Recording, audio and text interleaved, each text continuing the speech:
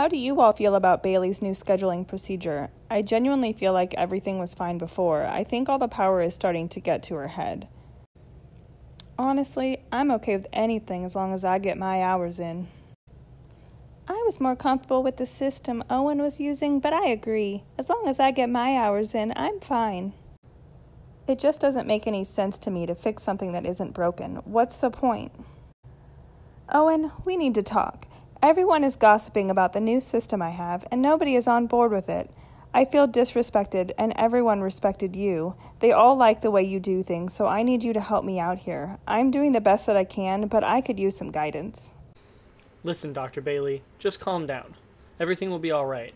First, I think sticking to my system would work best. It has been working out and everybody seems to be used to it, so let's start by not changing that. As long as you keep this system and change your management skills, all will be well. You're right, Owen. I am so glad I came to you about this. I will work on my management skills and propose a new idea to the staff.